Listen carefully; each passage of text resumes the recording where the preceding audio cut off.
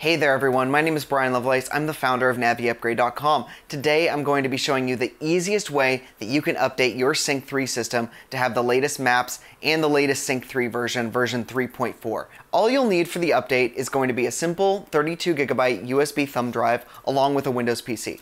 Let's get right on into it. Alright, so the first thing that we're going to want to do is we're going to want to go to cyanlabs.net/forward. I already have the page open here, and what we're going to do is download the Syn3Updater here. We just go to View Application, and then we just go down to here, and we click Download right here. I'm going to save this to my documents. My downloads, rather. Wait for it to download. It's a very small download. Open it, and you might get this error, so we're going to go to More Info, Run Anyways, Yes, Next, Install, and then we're going to go Launch Syn3Updater.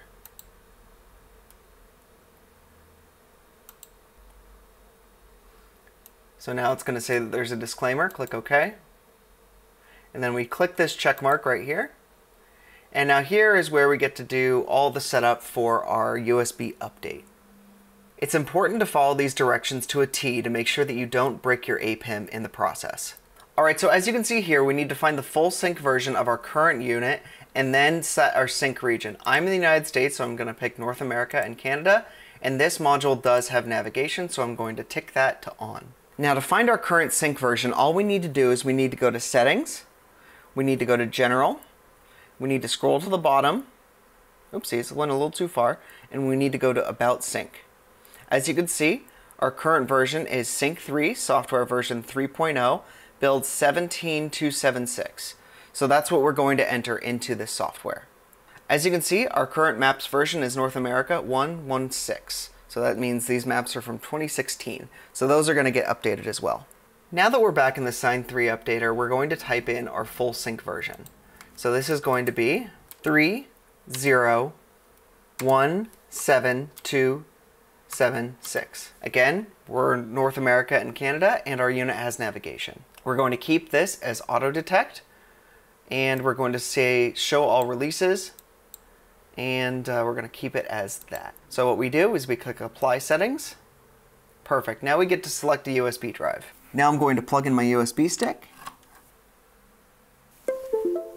Now I need to select the USB drive in the application.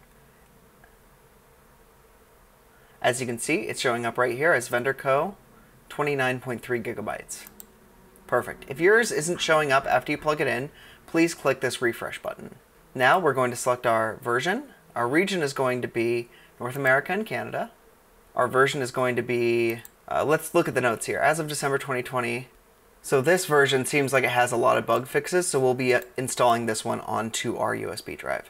We're going to select our maps package as 1.19, so 2019 maps, North America. Perfect. Now we've got our Grace Notes package. Everything is selected there, and our install mode is going to be reformat, which is exactly what we need.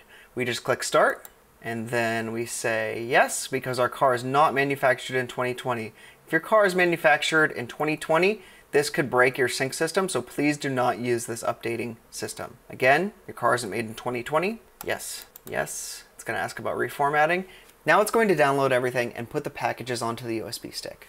This can take quite some time, up to an hour or more if you're on a slower internet connection. So just be patient and it'll be done when it's done.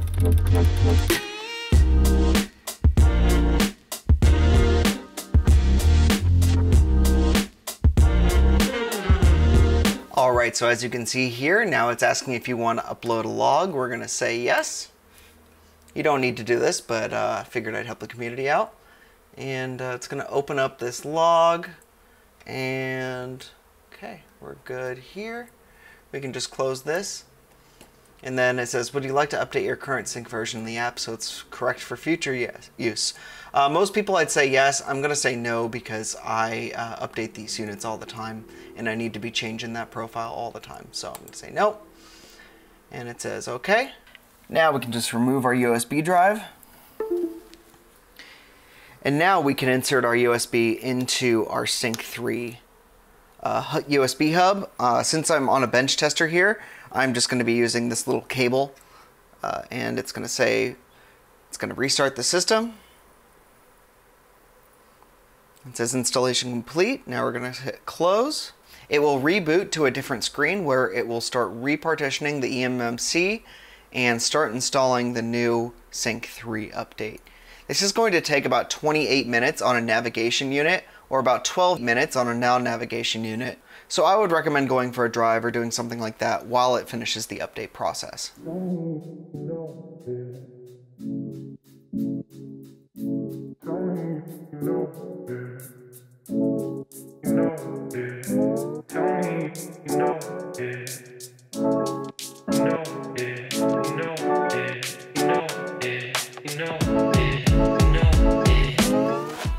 Alright, so as you can see, the update has successfully finished, indicated by this green screen here.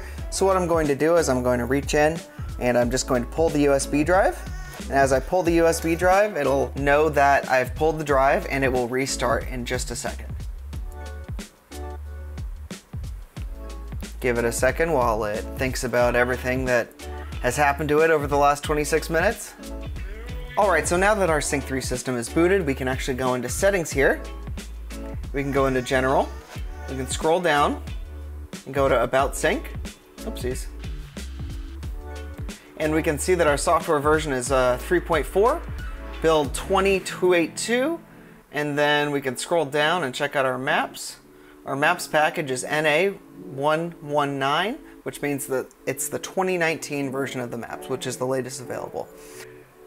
Sorry for the screen being a little finicky here. When you're outside of the car on a bench tester, there's no real ground to the screen. So what I'm doing is I'm actually just touching the frame of the screen and using that as the grounding point, which makes it a lot smoother. So this won't be as finicky in your car.